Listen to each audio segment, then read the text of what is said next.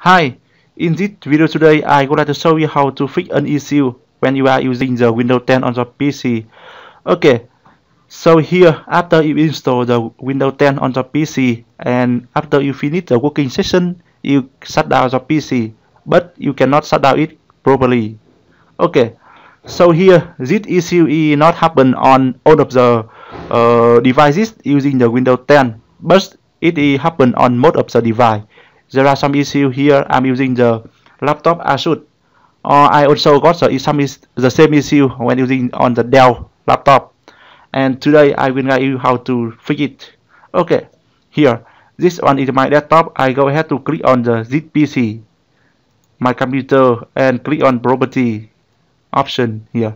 Okay, I click on device manager. Cool.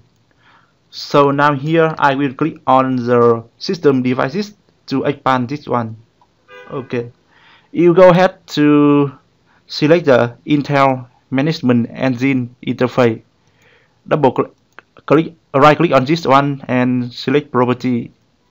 Okay, click on the driver here, and under the driver tab here, you go ahead to click on the disable the device.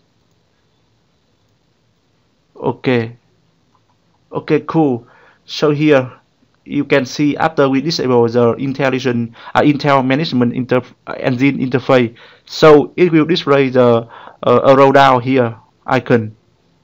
Okay, cool. And so now you just go ahead to restart the PC, and the issue may be fixed already.